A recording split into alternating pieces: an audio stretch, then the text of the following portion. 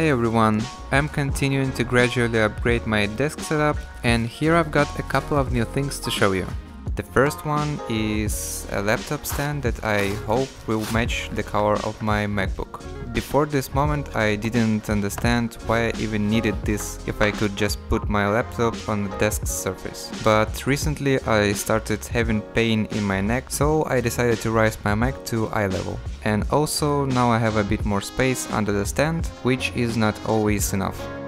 The second thing is one more LED strip, but this one has RGB-IC tech in it. With such a strip you can basically set up multiple colors on the line and have more diverse animations. My first strip is installed on the back of my desk, and this one I will put behind my monitor.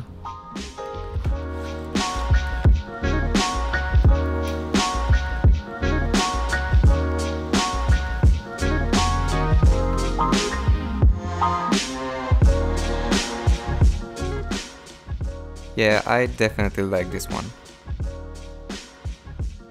Alright, so what's up with my open source project?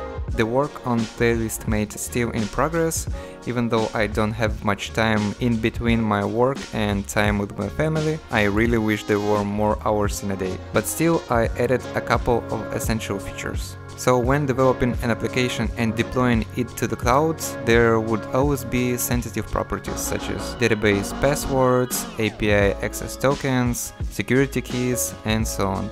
And you definitely don't want to share it with anyone. That means if you have a public repo, you cannot push any credentials to the GitHub. And the solution is, actually there are multiple solutions. That's the beauty of programming. So the options would be to simply store values in the database, but wait, how to get access to the database then? Another way, you can pass those properties using environment variables. This one is okay, but it becomes difficult to manage changes on a larger scale than just one application instance. And the good solutions are HashiCorp Vault, Kubernetes config map, AWS Secret Manager, or alternatives from other cloud providers, or a dedicated configuration server. I chose to use the last one, and as my backend is fully powered by the Spring ecosystem, Spring Cloud Config would be the best match. And a few words about why it's so great.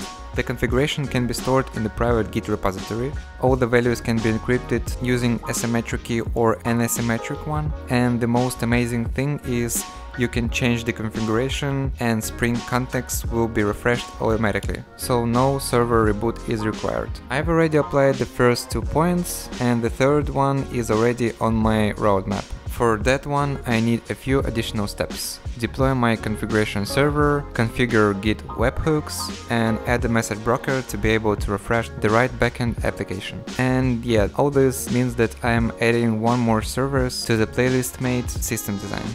In the previous videos I've mentioned that I have a Docker Compose for local development, and an interesting thing, by default Spring Boot Gradle plugin creates an image for AMD 64 architecture, and as I'm using M1 Mac, these images are running in emulation, and therefore I have a terrible performance when running containers on my machine. At first I thought maybe I need to adjust the beta configuration so I would get the right images for ARM, but realizing that eventually my application would be running on the Linux system in the production made me change my mind and leave it as is. By the way, in the Docker Compose some services depend on other ones, so everything should be launched in the right order.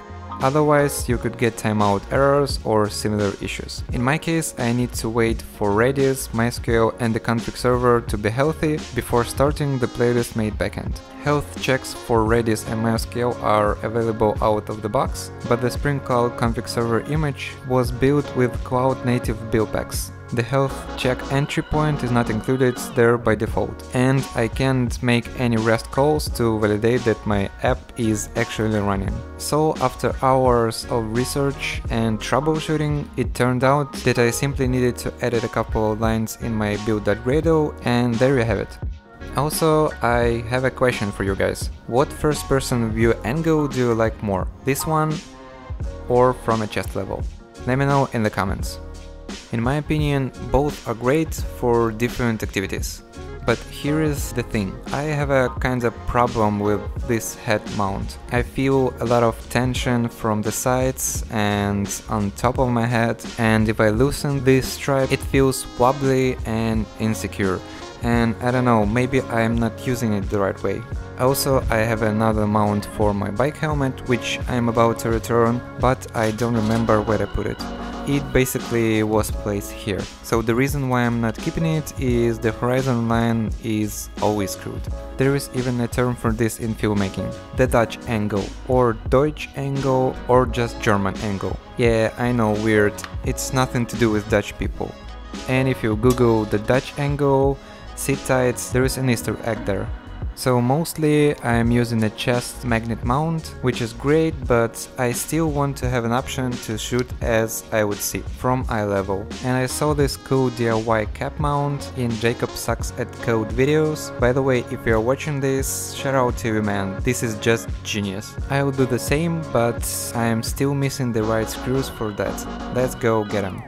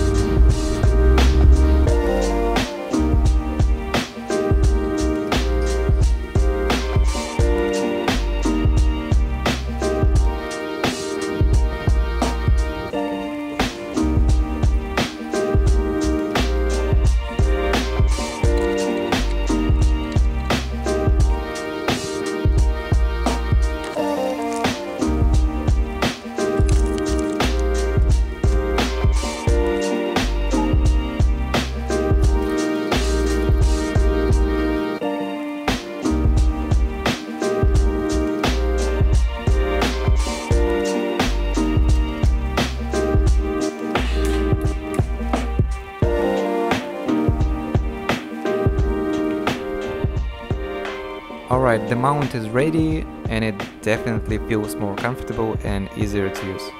I will continue working on the next ticket for the playlist mate, and if you like ASMR programming, stick around for a short coding session.